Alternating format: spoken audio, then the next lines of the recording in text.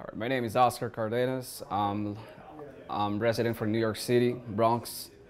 I started a year and a half with a wholesaling business.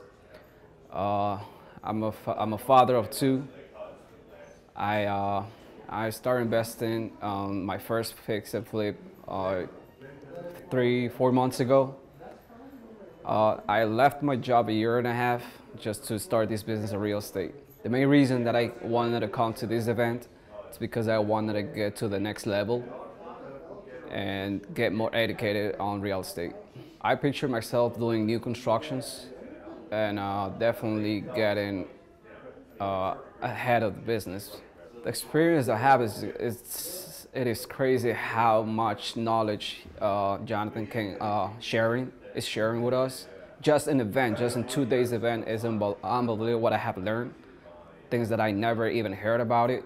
And it is crucial for us to get educated like that from people that already been doing this for many years. As I see it personally, I see it like I'm talking to the mirror of myself because there's some things that I learned from him. There's obviously gotta be yourself first, more than just a businessman. So that's what I'm learning from him. John's personality, from my perspective view, it is what I believe. He believes more in doing the right thing. He believes more in doing for your family, to have the right goals, not doing the crooked stuff. And that's actually a very important thing that we need to have as a humans when we kind of scaling up on our business and as a person as well. Someone that didn't come out and learn about what we actually need to do before we end closing. There is a specific document that we will need to sign before we closing that I learned today. If not, you will have to pay those taxes without even the town is gonna let you know what you need to do, right? What I will say is literally I look as an investment before. It's not me spending money.